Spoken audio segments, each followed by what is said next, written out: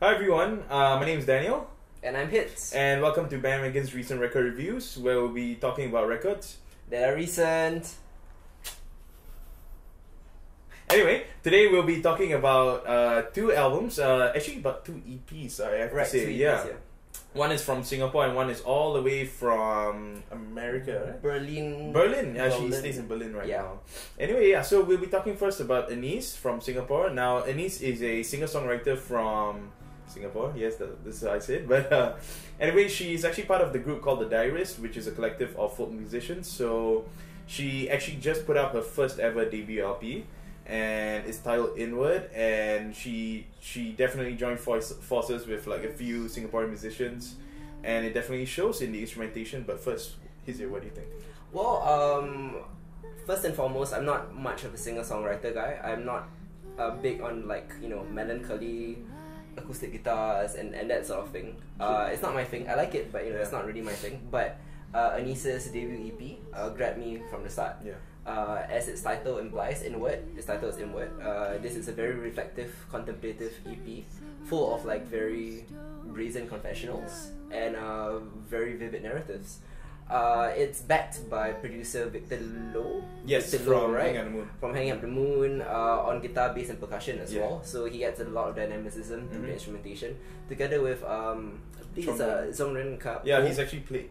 Yeah, which is amazing also. And Anise mesmerizes on this with delicate vocals, acoustic guitar, and even a clever use of strings once in a while, which is very interesting. Her approach doesn't exactly reinvent the wheel, but it's a really smooth, folky ride. I really enjoyed her lyricism on tracks like Bones, which presents us with a tumultuous and sweeping love affair, and especially on a track called, let me look at this, Pulp Fiction, which is about the National Library controversy a while back about the Penguin books that were taken off the shelves. And those were all very, very astute observations. That, what do you think? I agree, definitely. I think that she's definitely become one of the more brazen singer-songwriters, because I think in Singapore a lot of singer-songwriters tend to be very careful with what they write about. And of course love is a very safe topic, but especially with the song they talked about, Pulp Fiction, she definitely stepped out of her comfort zone. And the fact that she joined forces with Victor and Chongren, instrumentation is very lush. I would say it's one of the more artful singer-songwriter records that has come out in recent memory, in Singapore at least. Yeah, for sure. Definitely has echoes of like Humpback Oak or even Julia Holter's recent album or so. It's very, very precise, very ethereal, and like you said, it would definitely appeal to the people who like melancholy singer-songwriter records. And for me, I definitely have the mood for that, but like it was a pretty immediate listen, for sure. Yeah. So what score will you give it? I'm gonna give this an 8 out of 10. How about you then? I think I'll give it 7.5. Nice. Yeah. So we both really enjoyed the record. You should definitely listen to it on Bandcamp. Yeah. And the next record that we'll be talking about is DJ People's new record called Sold Out. Hailing from Berlin, DJ People is one of the most innovative footwork producers out there. He has been on a bunch of record labels like Tag Life, More Music as well. Yeah, More Music, Lucky Me, Switch Tapes, and his own imprint, More Music. He raised a lot of eyebrows by choosing to release this new footwork album on Brainfeeder, which is not known as a footwork record label. But once you start listening to it, you'll understand why.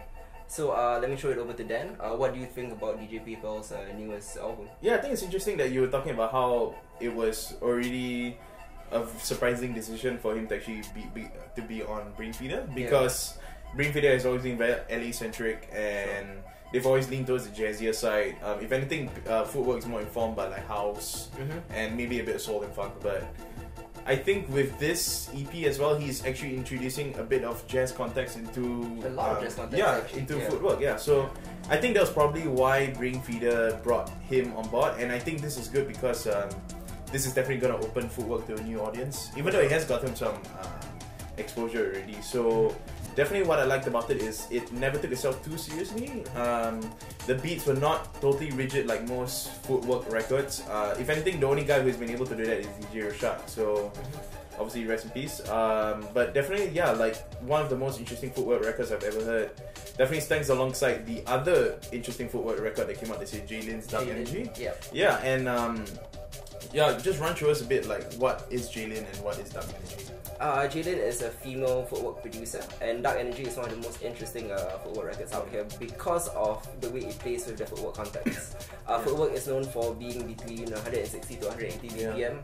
It's usually made for fleet-footed dancers. There isn't much melody or fresh structure to it. Yeah, exactly. It gets repetitive after a while. It gets repetitive, yeah. which is kind of the point. It's for Exactly, the dance yeah, floor. yeah. It's not for your ears.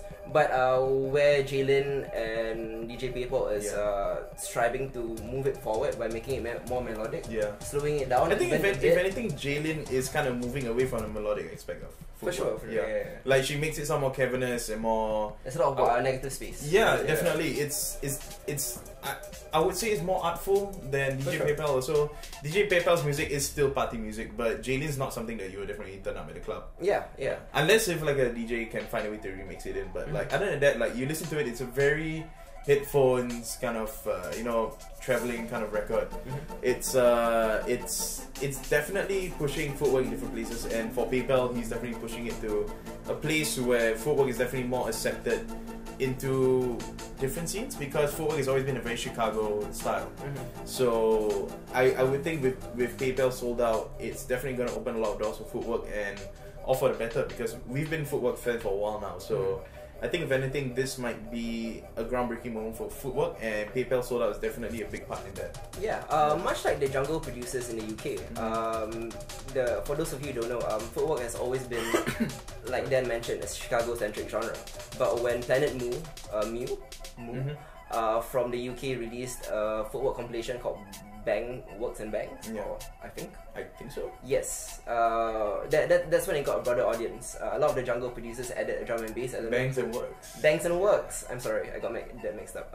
They introduced the jungle and drum and bass element to footwork, which introduced it to a whole new audience. It broke out all over the world. And now I think this is, if I'm not wrong, this is Jazz's first meeting with Juke and Footwork. And it's the visceral, free jazz wanderings throughout the LP that really expands on the brain feeder language and the footwork language as a whole. DJ People is, he utilizes the Flylo Association and brings in a lot of Tech Live mates like DJ Tay, Phil Anise and DJ Earl. They're all featured here. And they're all given room to shine, but this is undoubtedly a PayPal record. A PayPal record, yeah. And I think that with the current, I guess, its connections with the Chicago scene and the LA scene right now, this is probably the start of like a new age of footwork, for sure. And which is funny because I guess like with a name like DJ PayPal, you wouldn't take him so seriously.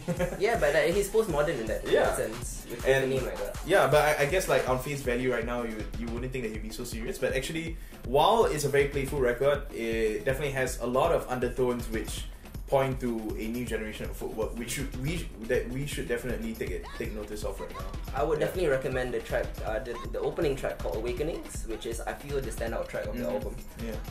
With this is just a teaser as to what footwork is to come. It's an advanced take on the genre, and although it's very, very different from what DJ Rashad envisioned, I'm sure DJ Rashad is looking. I think, of course, because it evolves every time. It evolves, yeah, but I'm sure this is something that DJ Rashad will definitely approve of. Yeah. The final track on the album is called We Finally Made It, and it features DJ Rashad's protege, DJ Earl, repeatedly going with Only Just Begun. And I feel that's the theme of this record and the theme of footwork going into 2016. Yeah, I agree. Yeah. So what would you rate it then? This is a 9 out of 10 for me. Oh yeah? Yeah. I'll definitely give it 8 out of 10. Nice. So we both really, really love this record. Please check it out. So if you have any other record suggestions you would like to give to us, send it our way to the comment section below. Don't forget to subscribe. Thank you for watching. Bye.